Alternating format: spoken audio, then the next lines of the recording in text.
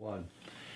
And here we are for the final of the prophets that I'm going to be talking about, that I'm writing about in my book, The Heart of Jesus, The Forgotten Prophecies.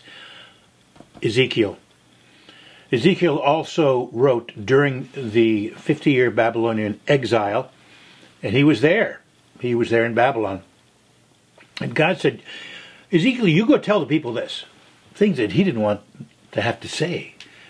But God said to Ezekiel, if you don't say what I tell you to say to them, then the consequences that were going to be theirs, I'm going to put on your head. Okay. The problem is, as we see in Ezekiel 6, is the wanton hearts.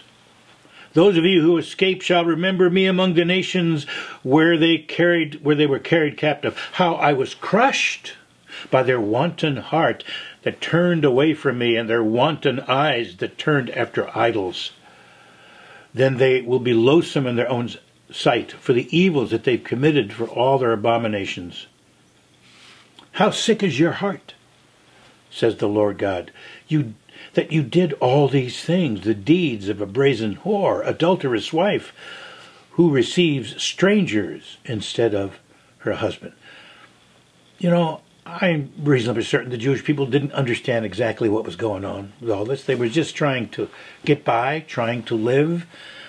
But this was like the same thing with Exodus, where God was going to have a demonstration for all the nations to see for all time of what God wants in a marriage that is coming, folks, that is coming, so we can learn what it is that God seeks to give to us. We learned from the 11th chapter of Ezekiel what God intends to do. I will give them one heart. Interesting, one heart.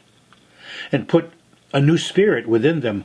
I will remove the heart of stone from their flesh and give them a heart of flesh, so that they may follow my statutes and keep my ordinances and obey them.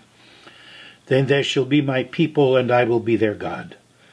But as for those whose heart goes after their detestable things and their abominations, I will bring their deeds upon their own heads, says the Lord. One heart. One heart. We're close to the capstone of the whole of the message that I'm seeking to declare to you, which we'll do in phase 2 of Ezekiel.